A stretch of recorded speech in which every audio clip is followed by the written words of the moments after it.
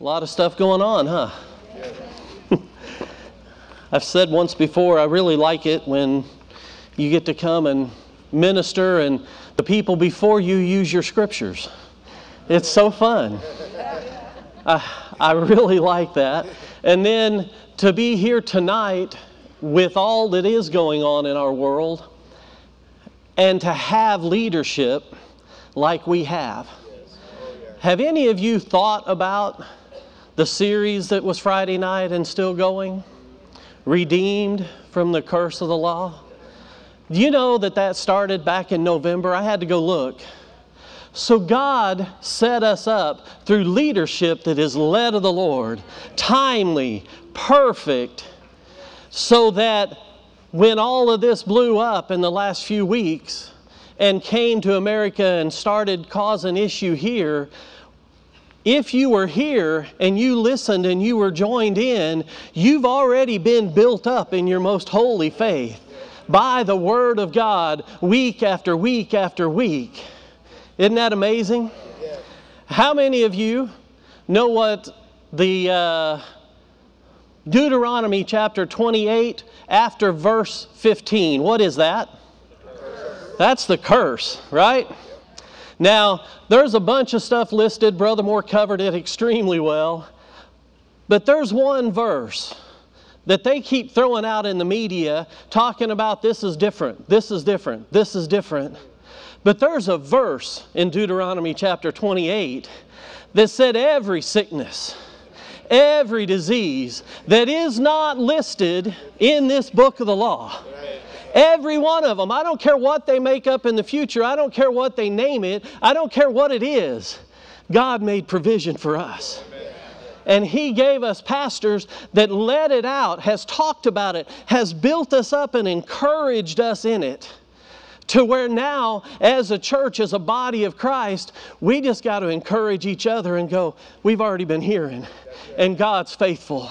He is the same yesterday. He is the same today. He will be the same tomorrow and every day hereafter. Glory to God. He set us up so well. Now, what is Galatians 3:13?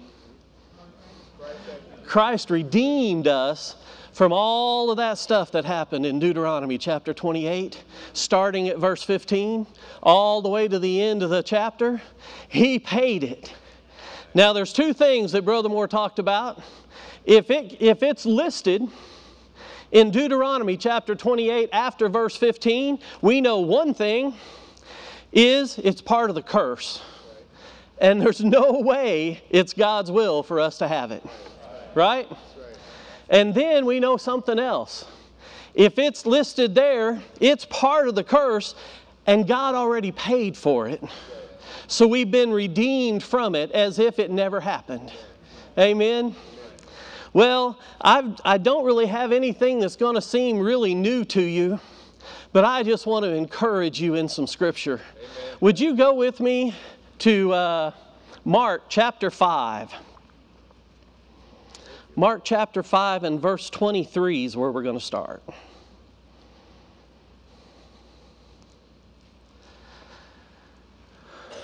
I wanted to start with something that Jesus talked about.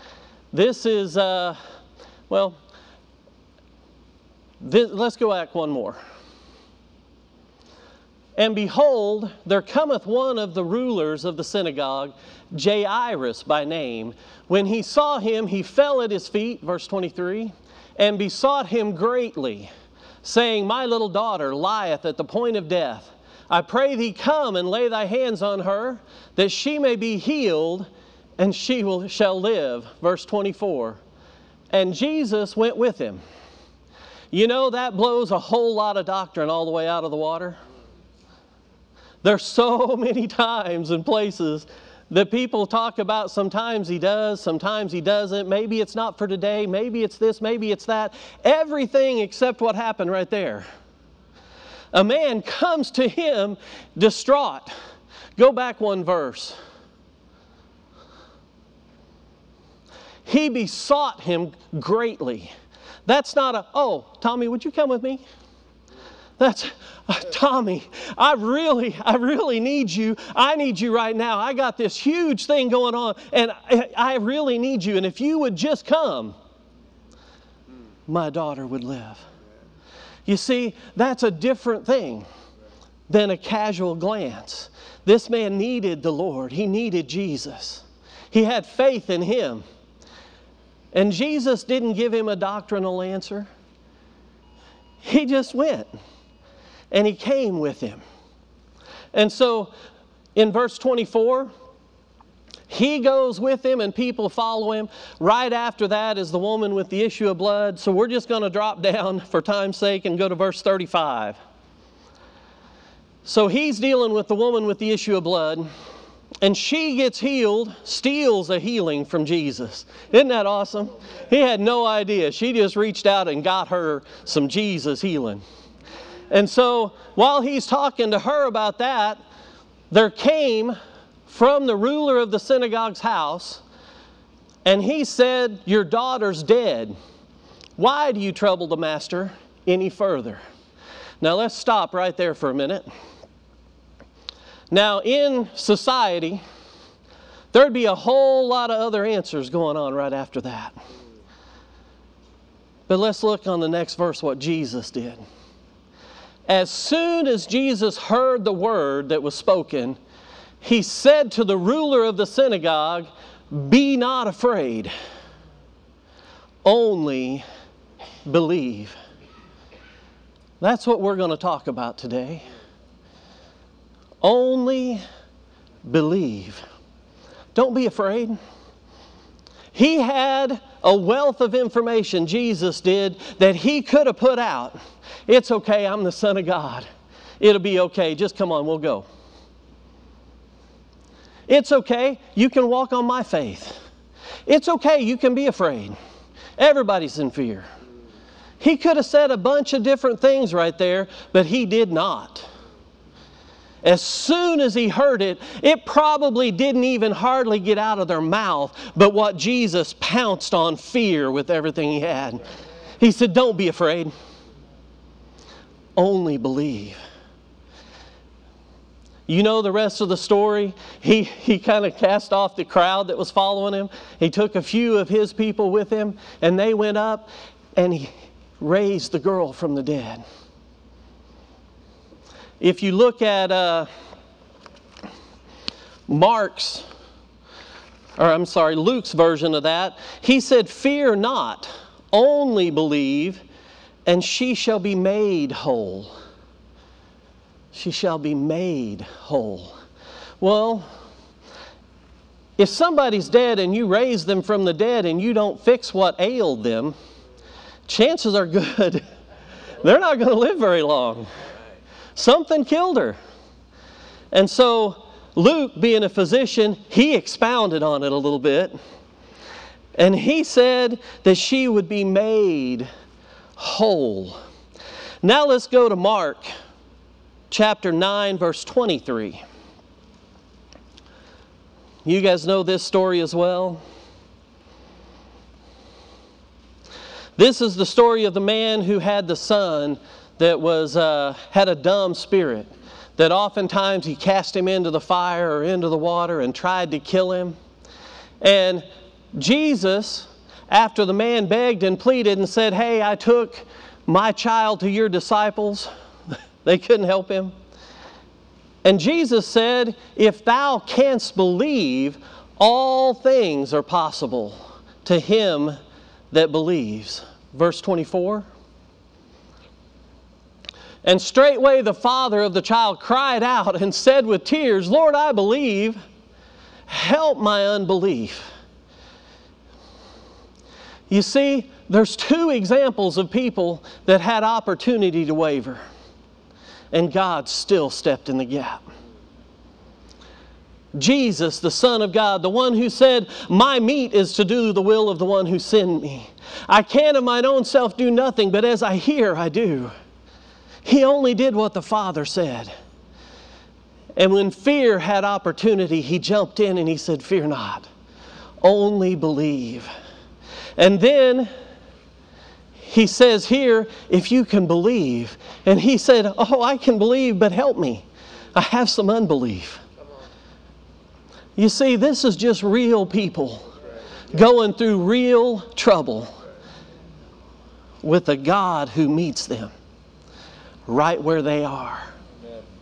And he helps them. This man's child was healed as well. Glory to God.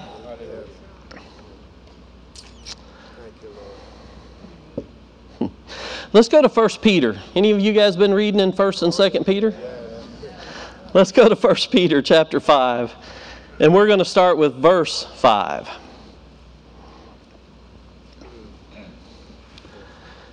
Likewise, you younger, submit yourselves unto the elder. Yea, all of you be subject one to another, and be clothed with humility. For God resists the proud, and gives grace to the humble. Every time I read this verse, I think of Whit Whitson in Branson. Hi, Whit. He and I, for years, have kind of jokingly and sometimes seriously given each other the humility series that Brother Moore taught, or the humility and healing series. Now, if you haven't listened to it, it is phenomenal. Yes, it is. It was from EMIC when Brother Moore taught down there.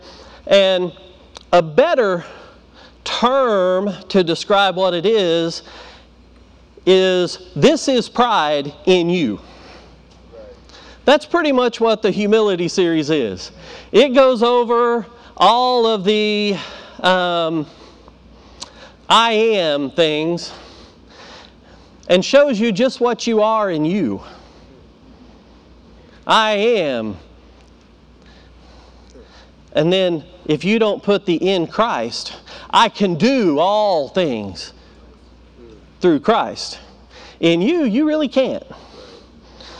And when you try, you find out just how much you can't do. So he and I have passed this back and forth over and over and over. And we joke and we laugh, but it's really helped me. It's helped me so much to just see so many areas that we got to work on, because I want the rest of this scripture. For God resists the proud, but He gives grace to the humble. Verse 6, humble yourselves, therefore, under the mighty hand of God, that He may exalt you in due time. Verse 7, casting all of your care upon Him, for He cares for you. Verse 8, be sober, be vigilant, because your adversary, the devil, as a roaring lion, walketh about, seeking whom he may devour. It's one of my favorite scriptures because of the three-letter word may. You know, when you were in school, maybe your teacher didn't do this to you, but when I was in school and I wanted to sharpen a pencil or, get up, roam around the room, you had to have an excuse. So you dulled the lead on your pencil and you could go sharpen it at the other side of the room. And so you had to raise your hand and go, can I go sharpen my pencil? And your teacher would go, I'm sure you can, but you may not. Right. Yeah. Right. And then you would ask, teacher, may I go sharpen my pencil? And they would go, yes, you may. That's exactly what this is. The devil wants you to think he's this big roaring lion. That he is all of this projected on a screen that you should just be afraid and run in terror from. But every time I read this verse, I hear a little kid going, teacher, may I go to the bathroom, please? May I? Can I, please? Can I? You see, he doesn't have the roar. He isn't the lion. He's been stripped. He's been brought to naught. Our God defeated him. Amen. On his own turf. He went to the center of the earth and he took the keys of death, of hell, of the grave, and he brought them back. Amen. And now we have a little devil going, may I hurt you? May I make you sick? May I? But he doesn't have that. How many may nots do I have? Glory to God. You see, the devil wants you to strike in fear at, like Tom and Dan and then we're talking about this virus. He wants you to just shudder and run at a virus.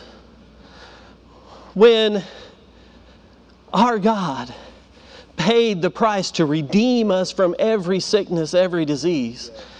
And He stripped the man that wanted to cause it, took away all of His power and glory, and He's just waiting, buying time for the Father to say it's over and Him get thrown into the pit.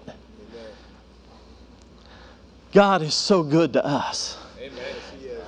Brother Moore was talking about us being the seed of Abraham. Well, that makes you with Christ. Christ was the seed of Abraham. But you know, it's more than that. The Bible says we were born not of corruptible seed, but of the incorruptible seed of the Word of God. The Word that's here now and will last forever. The Word that has never changed over time. Amen. You're born, reborn. The minute you believe in Jesus and He becomes a part of you, you are now in Him. Amen. And as Christ is or was on this earth, and as He is now seated at the right hand of the Father, you're just like Him. You put on the clothes of righteousness. Like Dan was talking about the prodigal son. You put on those clothes. You put on, the prodigal son came home smelling and stinking. But the dad didn't want anybody to see him that way. So he sends a servant to get the nice robe. The one he got when he became a man. And he put that robe on him so that anybody from a distance didn't see the filth. They didn't see where he had been or where he came from. All they saw was royalty. Robed in the fullness of the Father and the flash of the ring on his hand when he moved it. Because He put him in royal status. Gave him a ring. Put new shoes on his feet. And then He took him home and He had a great big party. Because this son who had all authority is back. And now he's back in the place he should be. We were made to rule and reign in that image. Amen. And all of us have sinned and fell short. But oh, Jesus, He paid the price. And He lifted you up from the dung heap and He set you with princes. Hallelujah. And He gave you all power and authority in the name of Jesus. Yeah. You now have the power of attorney. Amen. Wow. Isn't that amazing? Amen. Thank you, Jesus. What God has done for us. Hallelujah. Wow. Thank you, Jesus. Go on down to verse 9.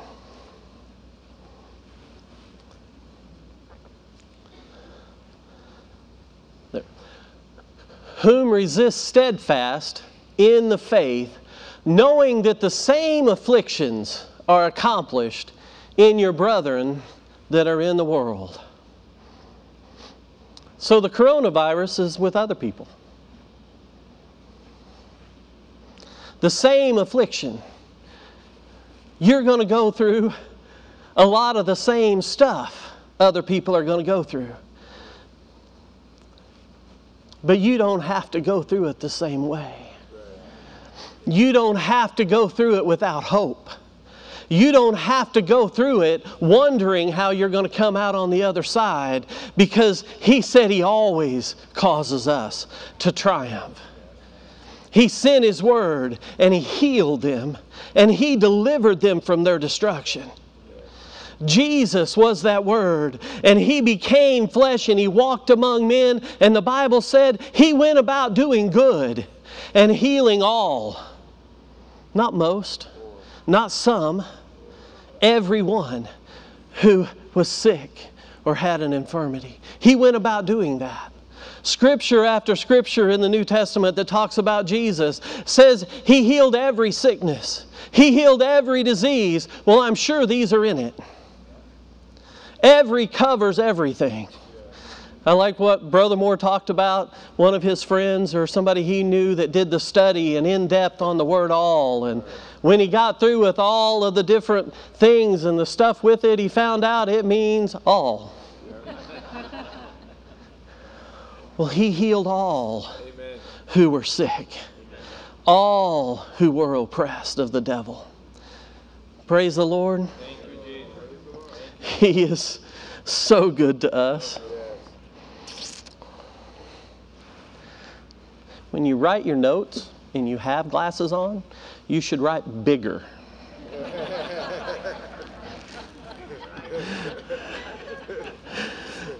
Let's go to Luke chapter 13, verse 1. See, now you're laughing.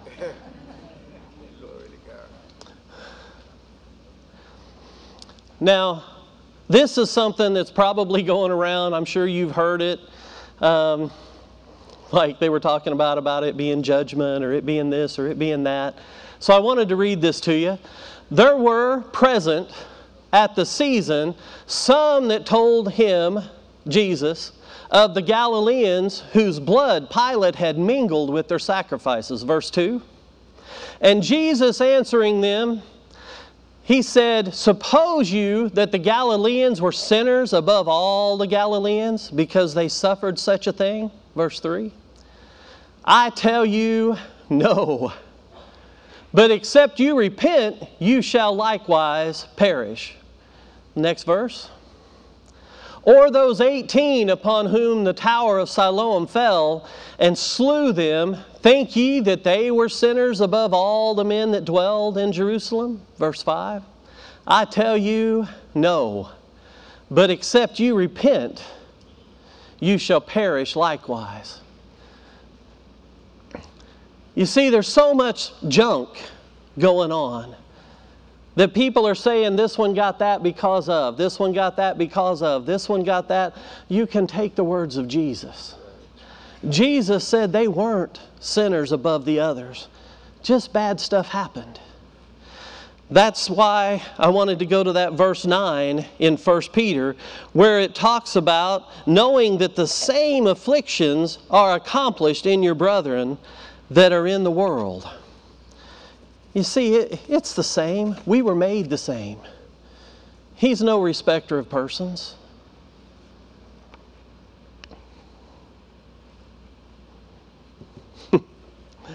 The roaring lion and the fear that instills, I didn't grow up where I heard it. I hadn't heard a lion roar other than movies or a zoo. And I always figured they were kind of diminished from what the real thing was. And so in the past year, I was sitting in a tree stand in Branson. And somebody has a lion on the other hillside. And early in the morning, it's just starting to turn daylight. And I hear this roar. And he goes through all of the guttural runs. And I'm in a tree stand. I'm pretty sure he's locked up. I have a weapon with me that I'm pretty sure would take him down. But in me, I'm going, I wonder if he's locked up. And I just wonder if he was motivated. Can I shoot good enough to take that out before he gets to my tree? And I'm looking around and I'm laughing inside because of this scripture about the devil being as a roaring lion. And so I was laughing at me because here I am, probably a mile away from where this guy lives, down the hollow, And that roar came up the hollow like he could have been at the base of my tree. And I'm rethinking my 12-foot ladder stand. I'm thinking, 12 feet, really? I don't know how big they are. I just know they can probably get to 12 feet. And so I'm laughing. I called my wife afterward and told her, and we laughed about it. But it made that real to me. Before that, it was a scripture. And I really didn't have the experience around any place that I wasn't watching the line behind these big bars and assuming somebody knew what they were doing when they put them there. And so I really didn't have that. And here in this morning, I'm all by myself. It's peaceful. It's quiet. I'm listening for animals walking around. I'm watching the squirrels first climb out of the tree and come down and pitter-patter in the leaves. And then there's this big roar.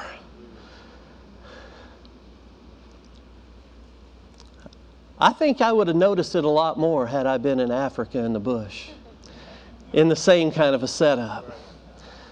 But then everything in me went, yeah, but devil, you're defeated. That is what you want me to think.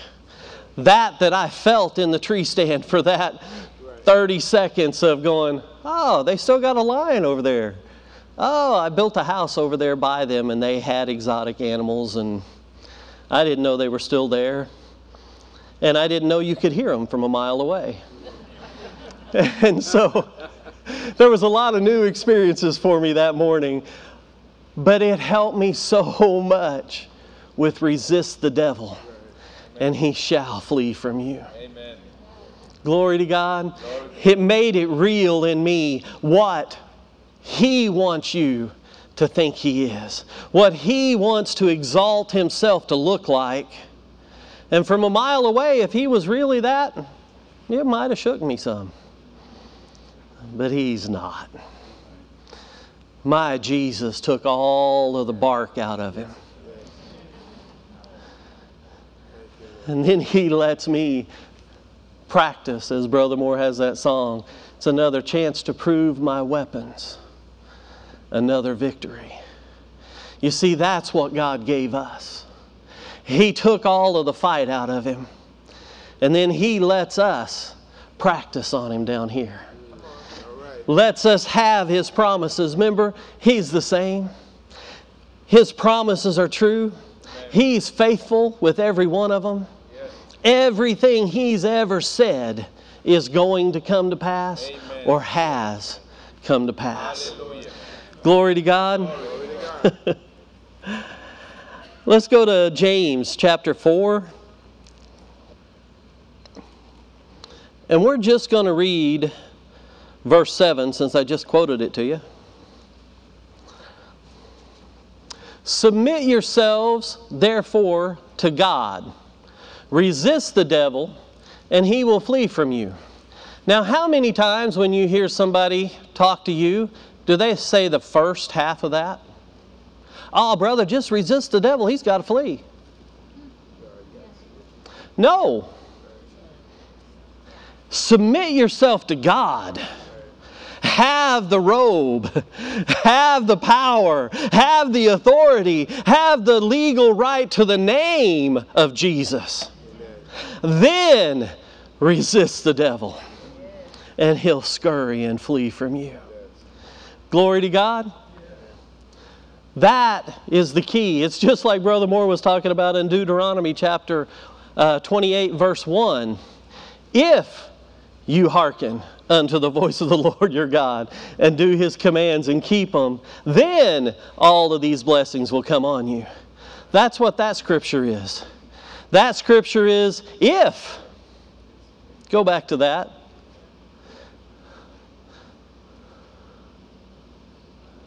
They're calling it out right now. James 4:7. There you go.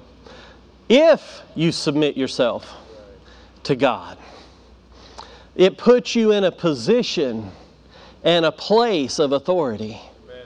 Under the Godhead. Amen. A joint heir with Jesus. Now you have the right and the ability to resist the devil. Amen, Lord. And him not go, who are you? Jesus I know. Right. Paul I know. Peter I know. But who are you? You see, the minute we submit ourselves to God, under His authority, seated at the right hand of the Father with Jesus, our brother, talking to our dad, we now have that position and that place. Now we have the ability to go, shut up, devil. Get behind me. You have no place. That's right. Yep. You see, Jesus had all power, all authority. There we go. Let's go to John.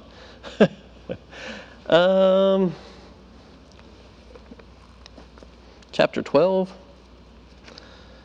Verse 14, I think. Ish. Is that what Dave told me the other day? Let's go 14 and 12. And 13. Yeah, it's 14. Chapter 14, verse 12. Verily, verily, I say unto you, he that believeth on me, the works that I do, shall he do also. And greater works than these shall he do, because I go unto my Father. How many of you got a red letter Bible? Okay, put your hands down a minute. How many of you, that's in red? You see, that's Jesus. God gave Him all power. He gave Him all authority. And He went about doing good, healing all. He went about spoiling all of the plans of the enemy. And then He says, verily, verily, I say unto you, he that believeth on me, or he that submits himself unto God, the works that I do shall he do also, and greater works than these shall he do, because I go unto the Father. Verse 13. And whatsoever you shall ask in my name, there's the power of attorney. He just handed it to you. Whatever you ask the Father in my name, that will I do, that the Father may be glorified in the Son. Verse 14. And if you shall ask anything in my name, I will do it. Amen. Just in case you missed it, the last verse, it's so awesome that He repeats it a bunch of times. Isn't that amazing? So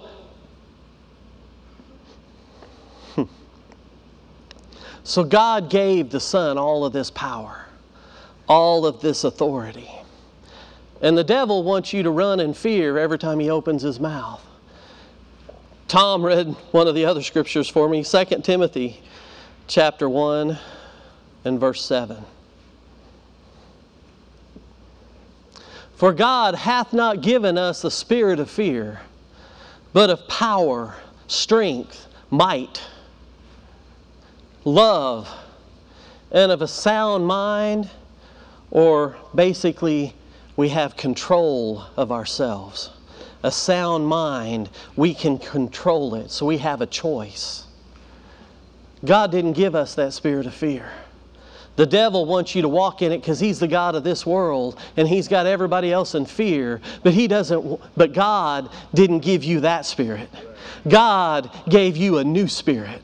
One born of an incorruptible seed of the Word of God. One born out of Jesus, the Son of God, who was born the Word of God, who had a mandate when He came to earth. He sent His Word and He healed them. He sent His Word and He delivered them from their destruction. And so Jesus, when He got here, He had a mandate from heaven.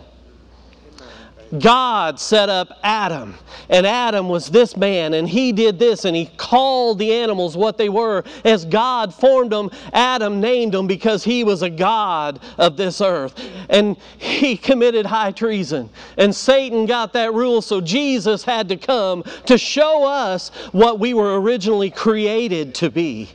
To show us how to walk, how to talk, how to act, what we had authority in. Jesus had to come and show it to us. And He came and He walked it out on earth. And then He said, whatever I've done in my name, you can do. Not only can you do what I did, but you're going to have more than 3 years to do it in. So get at it. You're going to be able to do greater works, more than what I was able to do.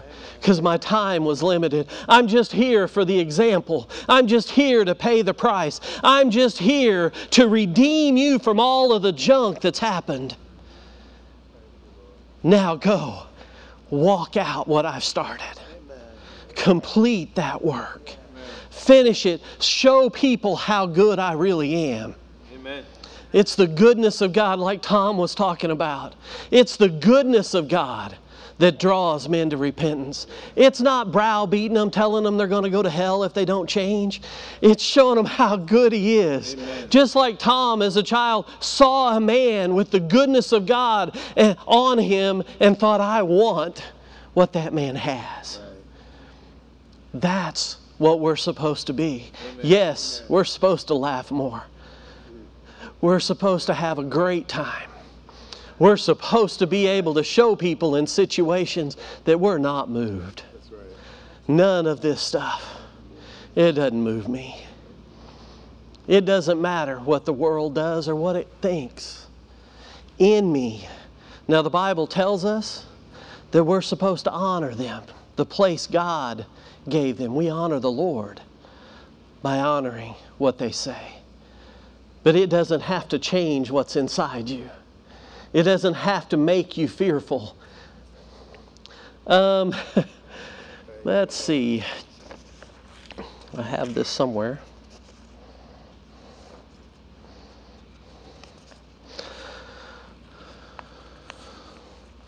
I do have it.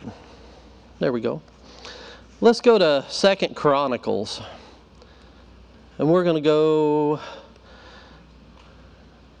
chapter 32, verse 5. 2 Chronicles chapter 32, verse 5.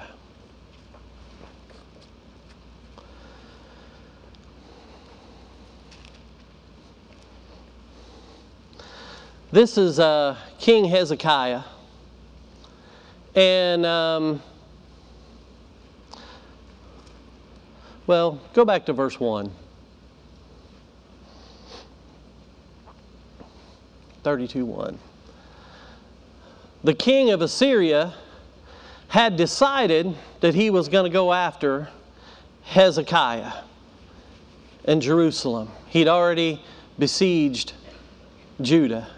Now drop down to verse 5. This is what Hezekiah did. He also strengthened himself and built up all the walls that was broken. And he raised up the towers and another wall without, and repaired Milo in the city of David, and made darts and shields in abundance. Verse 6. And he set captains of war over the people, and he gathered them together to him in the streets of the city, of the gate of the city, and he spoke comfortably. Go to the New American Standard in that, I think it is, NASB. He spoke encouragingly to them. Now you can go back to the King James. In verse 7, be strong and courageous.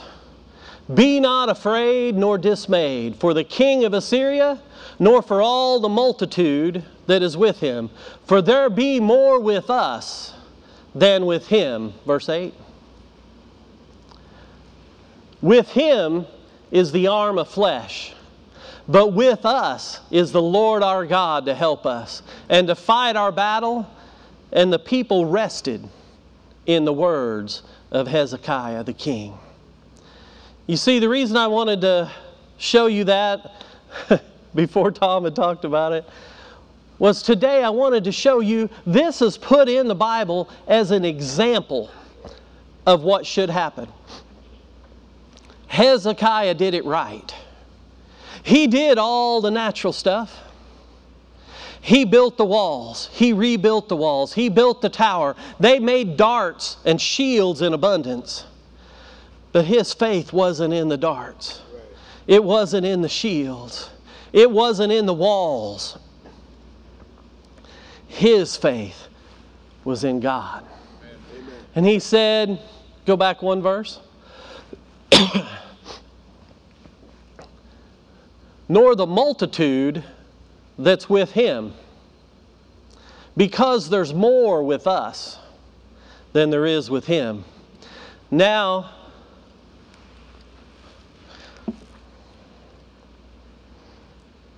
go down to verse 20 of that. I told you, you should write bigger when you have glasses on, when you take notes.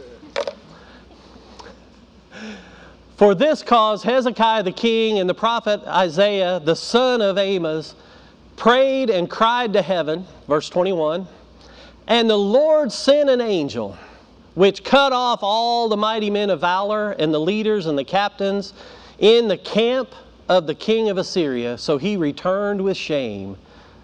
They didn't even have to fight. They did all the natural stuff. They used the wipes. They washed their hands. They sat 2 seats away from other families. But they didn't even have to fight. God sent an angel. And the angel cleared out all of the mighty men, all of the captains, all of the leaders. And so when that king woke up the next day, it was him and a whole bunch of new people. All of the mighty men he was counting on, that he was going to be in the middle of, that was going to protect him, keep him from getting killed, aren't there. And we see just where the king is. Because he just returned in shame. He didn't even try. He didn't even take off and make himself seen. He just tucked his tail and left. Because the Lord God fought for them. He is the same. He's the same yesterday, just like that. He's the same today. And if we'll do the natural stuff and we'll go ahead and believe God, not in the natural stuff. We do it because the Bible tells us to. But don't put your trust there. Don't put your trust in the 20-second hand wash. Don't put your trust in somebody else sanitizing something. Put your trust in the mighty hands of an almighty God. Amen. Do the things you're supposed to do, but never take your eyes off of Him. He will help you. He will take care of you.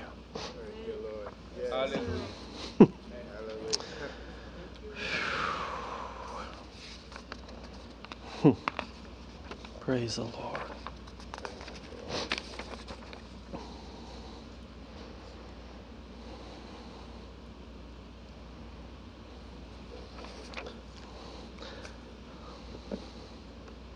Go to 1 John.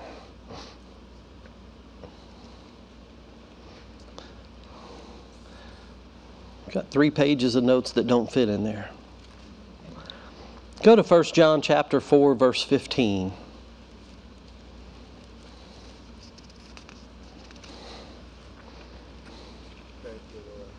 Whosoever shall confess that Jesus is the Son of God, God dwells in him, and he in God. Verse 16.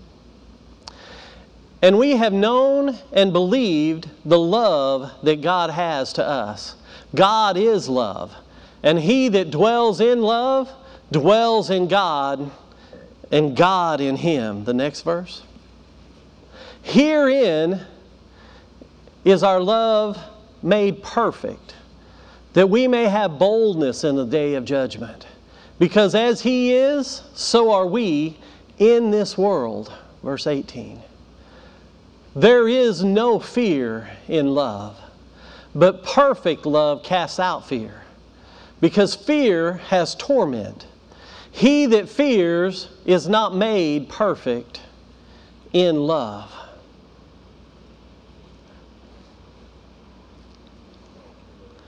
You see, that is what's going on with so much of the world. They don't know why they're in torment. They don't have the understanding that fear brings it. They don't have the understanding, and he that knoweth not God knoweth not love, for love is of God. So if you don't know God and love God, you can't love, so you can't be free from fear. So the only way that you and I can be free from the fear of all of the junk that's going on in this world is to know the love of God. Not to read it once in a while, not to think about it occasionally, but to know it. To know it the way you know your closest friend. To know it in a way that nobody can shake you. To know it to where no matter what the trial is, no matter what the affliction is, no matter what the test is, you know He's there. You know you're never alone. You know I'm never going to have to deal with one thing in this world without Him being there. And that has to come from here. Remember, He said, my peace, not any peace, the peace of Jesus, He left with you. That's why when the media flies up with all of this stuff and the world tries to shut stuff down and do stuff, you can sit in peace and know the love of God is there. Now you may get a bad report. It says the same affliction that happens in the world will happen. But you can have confidence. You can come through it like the 3 Hebrew children, Shadrach, Meshach, and Abednego. And you can come out on the other side after the fiery furnace without the smell of smoke on your clothes. Nothing diminished, nothing lost. The fullness of God. And then, when people ask you what happened, you have a testimony. We were talking earlier about it's not a time to go and preach to them now, but when you come through it, and nobody even noticed you had it. You came through in style. Never missed anything. Never really felt bad, looked bad, sounded bad. You just came out the other side and they said, oh yeah, he had it, but he's okay now. They're going to want to know why. Now is your opportunity. Now is the time for the goodness of God to show in you and on Him. Now's the time you point at Him and you go, my God, He brought me through it. My God sustained me. He strengthened me. He sent people by to build me up when I was about down, but He undergirded me and He helped me. And by His grace and His mercy and His love, I stand here healed and whole. And you know what? He's taking new members every day. If you want to join us, we got membership forms right here. Glory to God. That's what the world needs. Not the, why are you using those? Are you scared? I don't bless anybody. I just flew the other day, and I was so pleased with the people that I saw. All of them acting just as normal as any other flight over the last 4 or 5 years.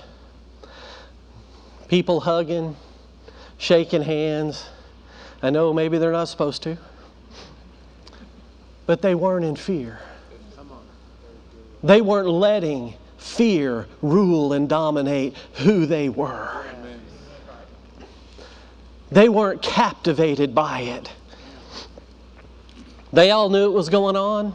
It was announced over the speaker every little bit. But it didn't change them. That is what the church needs to be. The light on the top of the hill. Don't put your basket over your light. Let your light shine right now. Let them see the goodness of God. See the glory of God on you. See you walk into the line and somebody talk about something and you not be moved. That's right. Thank you, Lord. Something happens and something spills on you, you're not moved. Anything happens, you don't have to be moved. He gave you the keys of the kingdom. And He said, what I have begun in you, I'm going to perform it. I'm going to see to it that you finish. We went through Psalms 91 with Brother Moore the last few weeks. With long life. Long life doesn't mean you get taken out with coronavirus, whatever this one is.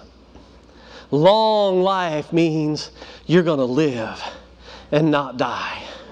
You're going to declare the works of the Lord. You're going to be able to walk into the supermarket without any fear.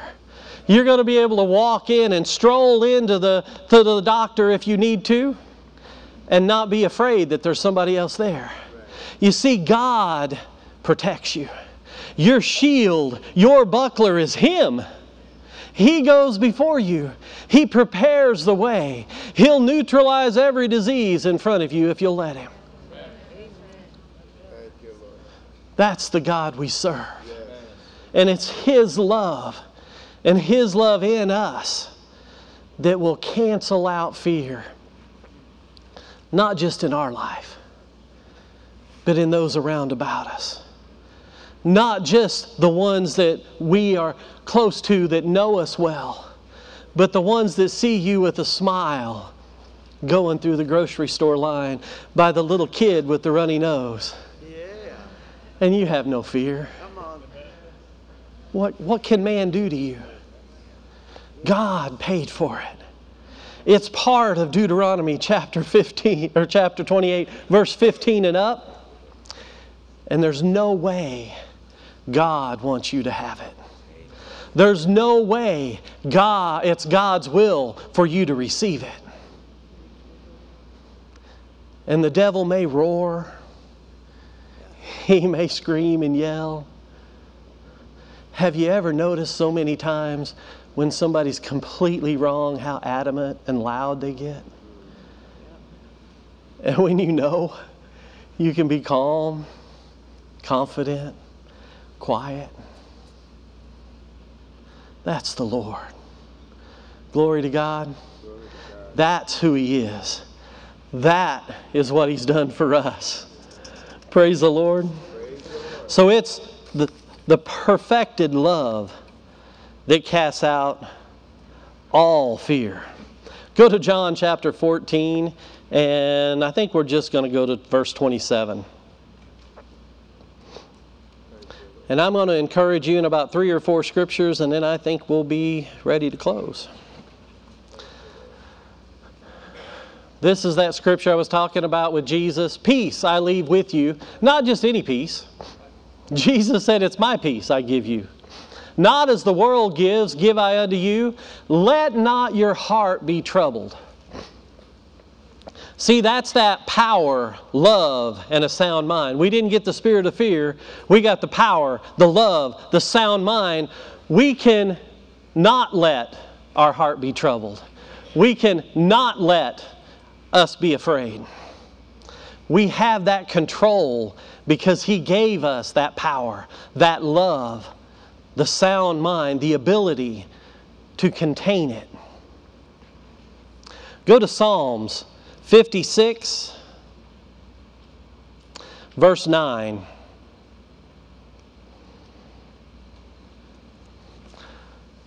When I cry unto Thee, then shall my enemies turn back. This I know, for God is for me. Verse 10. In God will I praise His word. In the Lord will I praise His word. Verse 11. In God have I put my trust. I will not be afraid. What can man do unto me? Glory to God. I'm going to throw some of these at you so that if you need one, you can latch on to one that bears witness with you. Go to Joshua chapter 1, and we're going to go start at verse 6. I like that it says this so many times in here. Be strong and of good courage, for unto this people shalt thou divide for an inheritance the land which I swear unto their fathers to give them. Verse 7. Only be strong and very courageous. Glory to God. Verse 8. This book of the law shall not depart out of thy mouth, but thou shalt meditate therein day and night, that thou mayest observe to do according to all that is written therein. For then thou shalt make thy way prosperous, and then you will have good success. Glory to God. There's a couple more down through there, but we'll go ahead and skip those. Look at what David told Solomon in 1 Chronicles chapter 28, verse 20. And David said to Solomon, his son, be strong and of good courage, and do it, fear not, nor be dismayed. For the Lord God, even my God, will be with thee. He will not fail thee. He will not forsake thee, until thou hast finished all the work for the service of the house of the Lord.